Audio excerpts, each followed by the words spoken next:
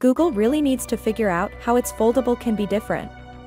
The Pixel Fold is almost certainly going to run on the Tensor G2 chipset. That's a very important part of the hardware of the upcoming foldable phone, since it's responsible for powering everything you do on the device, but also for the overall efficiency and battery life. Sadly though, efficiency and battery endurance have proven to be one of the biggest challenges for foldable phones, and my experience of using the Pixel 6 and Pixel 7 with the G2 Tensor chip hasn't been exactly stellar when it comes to efficiency.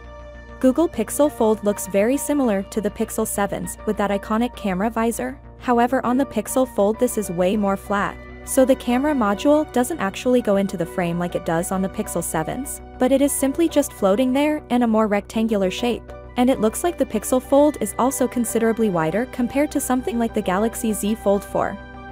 Jon Prosser's render shows 3 rear camera instead of 2 like some expected. The Pixel Fold is said to feature 2 9.5 megapixel front-facing cameras, which should be able to record 4K videos.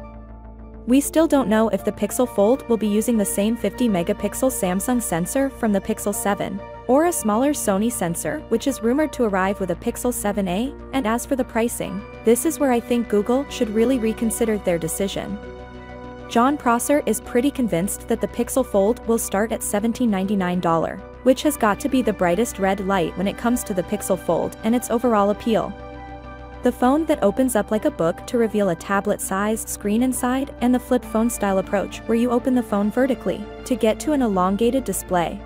From the sound of Pixel Fold rumors, it appears that Google is taking the first approach. But the open book approach is a solid one that delivers the extra screen real estate that makes foldable phones a compelling option. The problem arises when the design is too much like the Galaxy Z Fold's look, and recent rumors are doing little to ease that concern. For instance, the internal Pixel Fold display is rumored to be a 7.6-inch panel. Normally, the one on the Galaxy Z Fold, the Pixel's external panel, is rumored to be more compact than the 6.2-inch outer screen on Samsung's phone. Perhaps subsequent rumors will spell out bigger differences between the Pixel Fold and the Galaxy Z Fold 4. So, without being said, let me know your thought in the comment below, and if you are new here, please subscribe. Peace out.